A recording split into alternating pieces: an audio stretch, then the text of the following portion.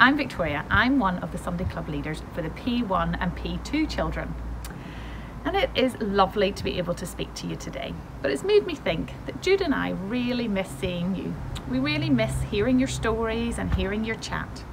And it made me remember when we were together at Sunday Club. Do you remember we used to learn memory verses? And Jude used to bring her lovely teddies in with us. Now, which teddy was your favourite? I know, I loved all of them, but I did love Olaf.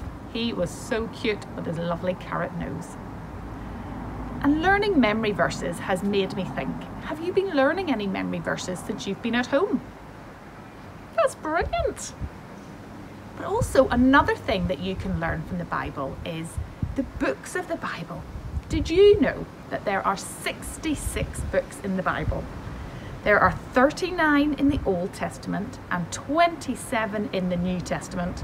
I know, it's a lot of books. But it's great to be able to learn what order they come in.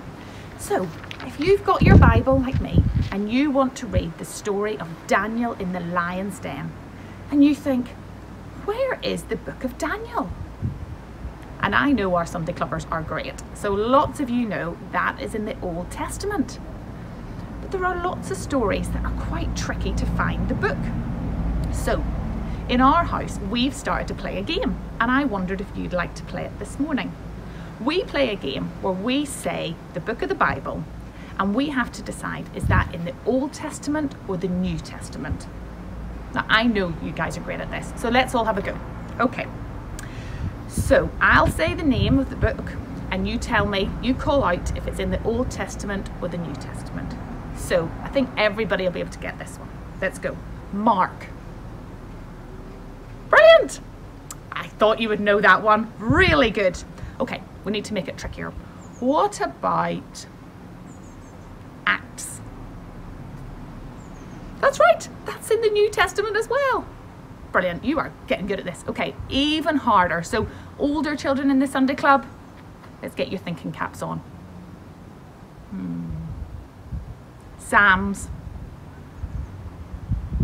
Brilliant, Old Testament, lots of you got that one. Really, really good.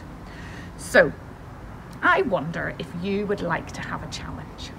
And that challenge would be to learn the books of the Bible together. Now, as you can see, I am outside to chat to you today. And I can smell the smell of lovely cut grass, and I love that. And that reminds me of being at school and having school sports days. And also in this summer, we were going to have the Olympics. But unfortunately, as you know, both have been cancelled, which does make a lot of us sad, because I know that lots of our Sunday Club children love School Sports Day, and you're very competitive, which is great, and you are really good at sport. So, let me think. What could we do with learning the books of the Bible and thinking about sport? Books of the Bible Olympics. Let's do it. Right, let me see. We could have 4 events in our Books of the Bible Olympics. So the first event is going to be the New Testament sprint. How fast can you say the books of the Bible in the New Testament? Matthew, Mark, Luke, John, Acts, Romans, 2 Corinthians. Wow, so fast. Okay, the second event in our Olympics is going to be the marathon. Can you say all 66 books of the Bible from Genesis to Revelation? Genesis, Exodus, Leviticus, Numbers, Deuteronomy, Joshua, Judges, Ruth. Good job. That is a tricky one. So the third event in our Olympics is going to be the New Testament relay. Can you and one or more people in your house take it in turns to say all the books in the New Testament between you? Matthew, Mark, Luke, John, Acts, Romans, 1 Corinthians. Wow, 2 great Corinthians. teamwork. Now, moving from the track into a field event, our fourth and final event is the high jump. Can you say the books of the New Testament whilst jumping? Matthew, Mark, Luke, John, Acts, Romans, 1 Corinthians, 2 Corinthians. What a skill! Love it. Okay. Now, I am aware that it is not only our Sunday Club children who are competitive in our church and who are missing out on school sports days. Some of the adults in our church have been known to be competitive too, and secretly train all year for the adults events in the school sports days. So we don't want you to miss out this year. So please, this event is for Sunday Club children and anybody in the church, adults included, who would love to have a go. So, to compete in the books of the Bible, all you need is a list of the books of the Bible, and there's one that we've put into the resource section of Church Suite. You are allowed to read the list during the event, but why not see if you can do it from memory? There's also a list of the events and their details in the resource section too.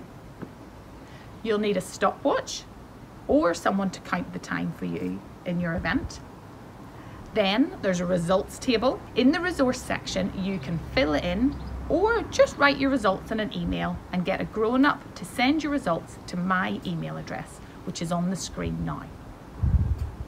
If you would like to send us a video of you in training or competing in the events, we would love it, and we would love Sunday Clubbers and for adults to join in.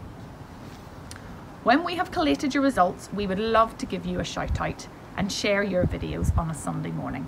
So please get into training, start learning the books of the Bible. Now, to give you some incentive, P1 and P2 children, did you know, I only learned this recently, that one of your mummies can say all 66 books of the Bible in 25 seconds. Wow! So that is something we can all strive towards. So we hope you enjoy this challenge, and I look forward to being together in church again and seeing the lightning speed that you can get to a Bible passage on a Sunday morning. God bless.